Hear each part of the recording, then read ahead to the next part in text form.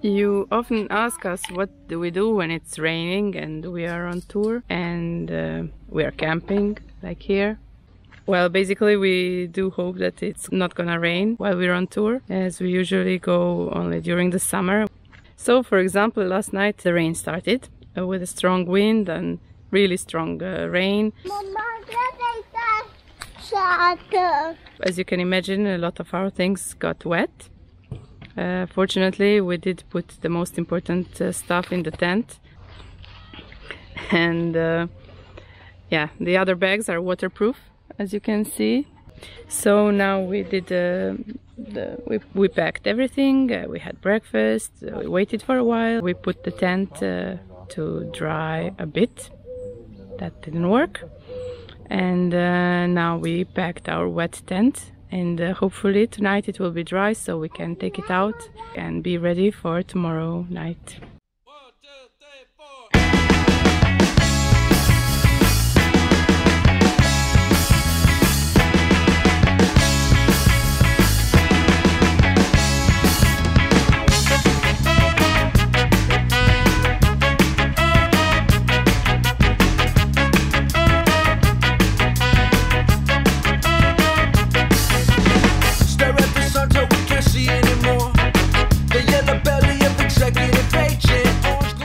We already knew that we were close to the lake Ludaš, but we couldn't find a way to access it. We went in circles for a while and then we suddenly found this deck in the middle of the wilderness. What are the guys doing?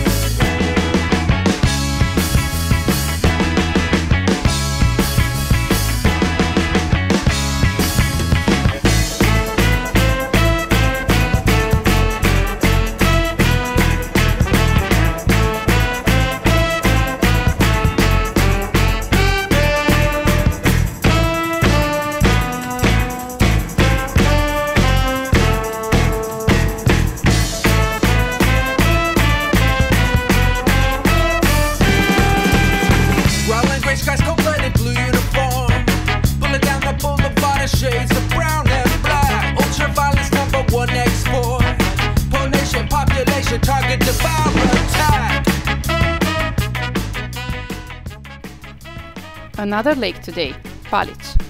It is the largest natural lake in Serbia and touristically it's very popular.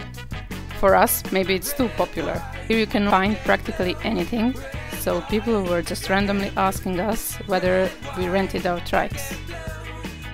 And also, it's very beautiful, as you can see. It has some gorgeous architecture and beautiful gardens.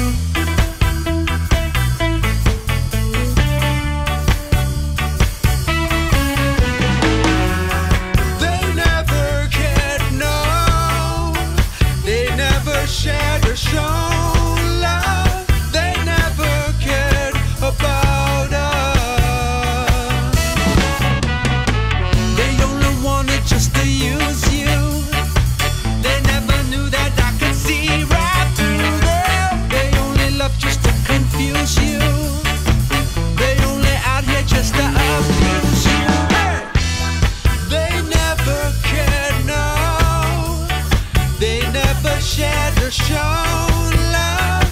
They never cared about us. They never cared, they never shared, they never played fair. No, they never cared about us. Only aim is just to fool you. We arrived to the final destination for the day. Another beautiful lake, but for some reason not that popular. It does have a beach, some restaurants, a great playground for the kids, taps with drinking water, and a place where you are free to pitch a tent and even build a campfire, which we did.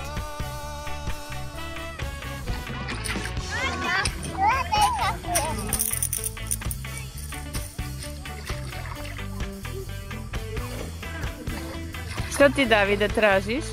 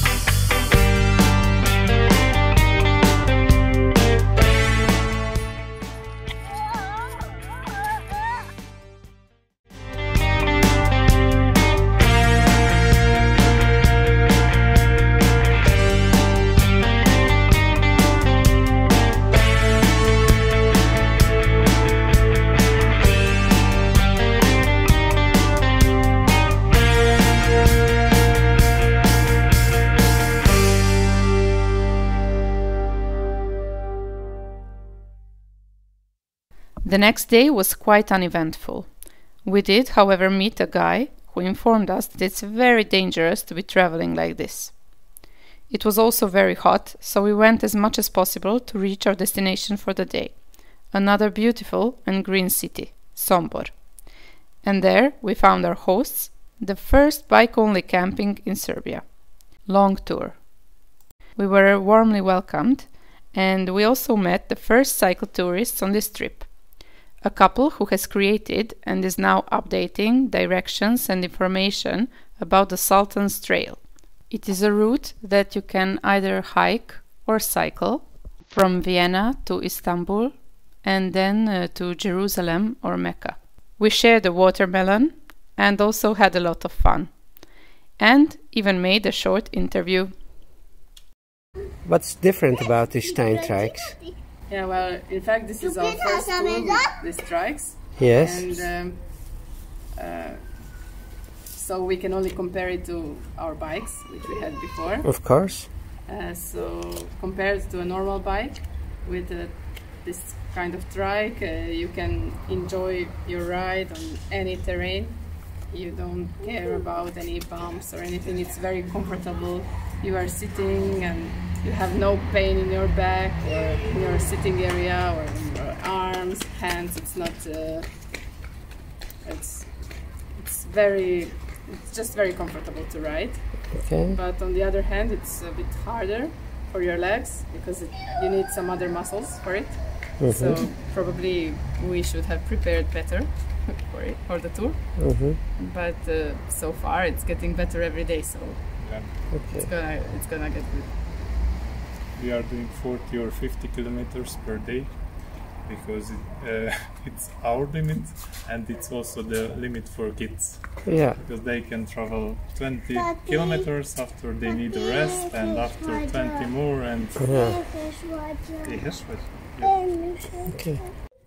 So it's difficult with the children to travel. Sometimes, yes. Yeah. I mean, it's every day can be a challenge with the kids, but on the other hand, it's also, I think it's very, very good for them growing up to have this type of experience, to not just to see the country and to see other countries, other cultures, but also just to be in the nature, to see how you can live if you're not in a home where you have, I don't know, TV or play video games. They find some other types of fun. And also I think it's very nice for them to be with the family, to be with the parents, and to have to spend all day with the parents, and we can pay more attention to them and to their needs and just have fun all together. Of course there are some challenges. Sometimes they get bored in the trailer, for example, if we ride on some part which is not interesting for them, and they just want to get to a playground, or they just want to eat ice cream or something like that, and we are in the middle of nowhere, so it can be sometimes challenging, but it's also rewarding to see them really enjoy in some small things every day. You know, they see some special bird or a flower or something, and they are really overexcited about it, and I think it's very nice for them and for us.